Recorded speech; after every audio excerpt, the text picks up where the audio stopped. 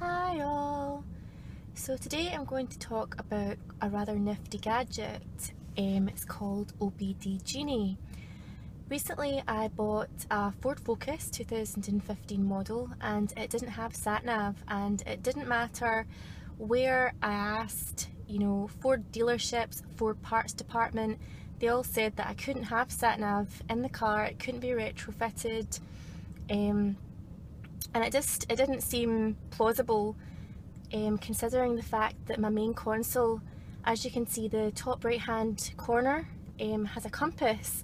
So I thought the car must be wired in such a way that surely I could have sat nav. So after much research I came to the conclusion that by going to obdgenie.com there is an actual OBD device which plugs into your car and ticks the function for sat nav, and I could have sat nav. So I thought, great, sounds good, and ordered it, and it came today.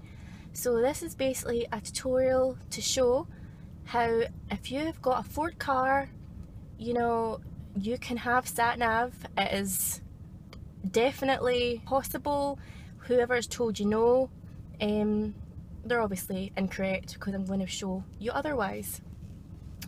So basically, when you get your pack through the post, you'll get two USBs, a USB 1 and a USB 2. You'll also get the OBD Genie, which is, as I'll just show, this nifty gadget with all these pins which plugs into your car. And you will get your SD card, as you can see, which will be plugging into your SD in your car, and that will give you all your maps for your sat nav. So this video will most probably be in two parts, as the USB 1 requires about 30 minutes to update. So we're going to start with that, and I'm going to follow on to a part 2 video in which we'll do USB 2, the OBD, and you'll see how the function and the main console will change from, as you can just see I'm pointing to it, information system will change to sat nav, sorry. So we're going to begin. I'm just going to plug my USB 1 into my USB port. The USB port is located either in the center console, or I've actually got one just below my climate. Please keep your vehicle running not in accessory mode throughout the entire update installation. If you choose to upgrade your vehicle while idling in your driveway, make sure your vehicle is not in an enclosed space such as a garage during this time. Additionally, always make sure airflow under the vehicle is not blocked by tall grass, snow or any other obstruction. So we're just going to select continue. Just okay.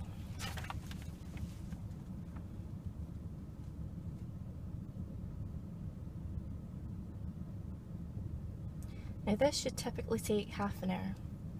So I'm just going to give it a few minutes to see how far it's going to go, and most likely cut the video so I can do part 1 and part 2.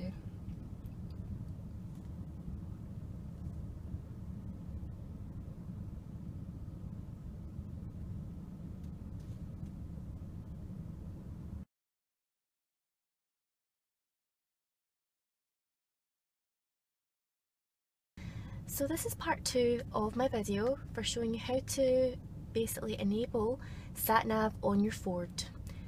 This video will, I'll be using the USB 2 followed by the OBD, and then inserting the SD card in order to get my sat-nav working and my maps going. So I'm just about to put the USB 2 into the USB slot. So just watch the center console. This will install the next couple of files. There we go. Installation complete. So I'm just going to press continue. Okay. Now that that's completed, I'm going to remove USB 2. And now the interesting bit. I'm now going to put the OBD Genie.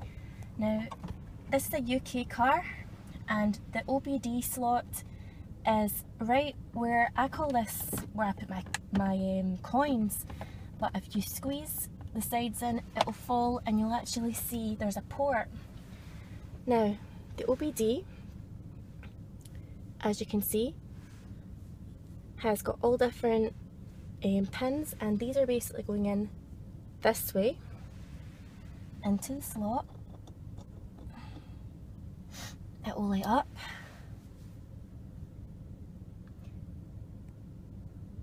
Once it's green, it's all right to remove, and during this time the center console will restart.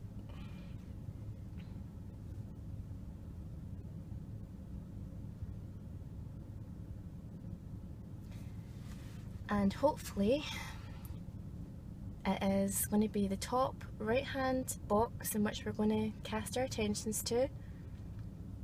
What said information before will hopefully say sat-nav after it reboots.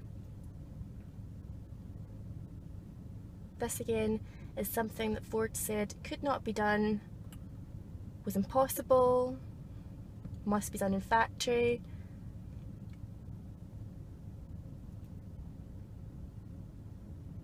And hopefully this will prove them wrong.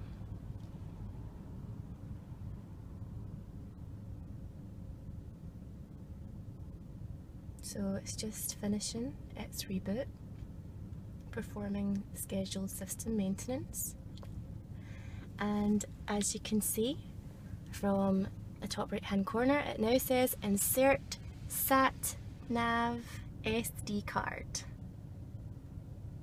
Awesome, right? So the very last thing, I have not obviously put it in yet, it's just been a wee bit quick. I'm just going to remove the OBD. And please insert a valid SD card or use turn-by-turn directions from sync services. So, mid-console, I'm using the F4 Europe version, and I'm just going to put the SD card in. Just clicks in. And as you can see, it now says navigation loading.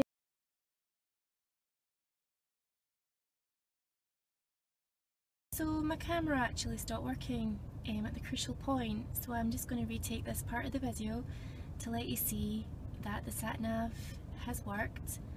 As you can see, I've tried to get the video a little bit more clearer, and the top right hand console now says insert sat-nav SD card, and the compass part is smaller, so we can obviously tell that things have went to plan. So I'm just going to insert my SD card once again. There we go. So I've just inserted it into the mid console, and as you can see, navigation has came up. Perfect. So what we're going to do is we're just going to touch this.